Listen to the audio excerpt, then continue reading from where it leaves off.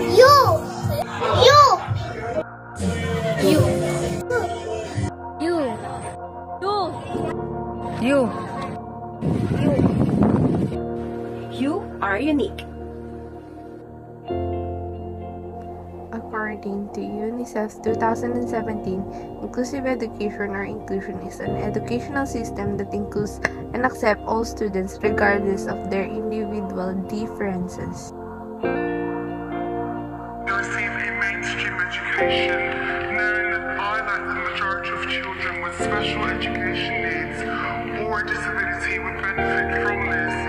But in 2016, for the first time in more than 25 years, more children with SEND were educated outside of the mainstream education system.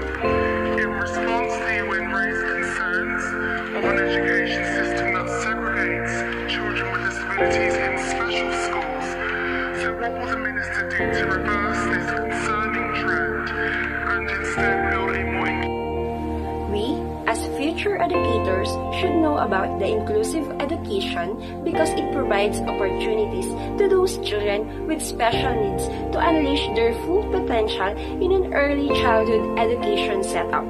Even though inclusive education seems new to us, its main goal is to target, cater, and accept everyone despite of their differences and abilities. We, as teachers, will serve as a tool to educate and motivate our students that learning together is fun and everyone should be involved no matter what. In addition, as a future educator, we should know this because we will be the one who will teach and provide different strategies and accommodations that are applicable for every learners. Moreover, we should also be aware to our future students, especially how they are in our presence. We should also observe the red flags that might appear as they learn because in inclusive education, we are not just handling a student that belongs in indigenous community or those with religions such as Muslims and so on, but also it leads us to a big possibility that we will be able to handle a child with exceptionalities and disabilities as well.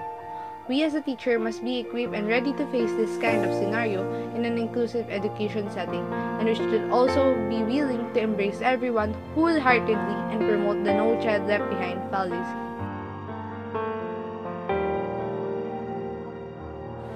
Furthermore, teachers must be knowledgeable in this kind of program. No one because should be left this provides behind. support We and guidance are that one. our learners need.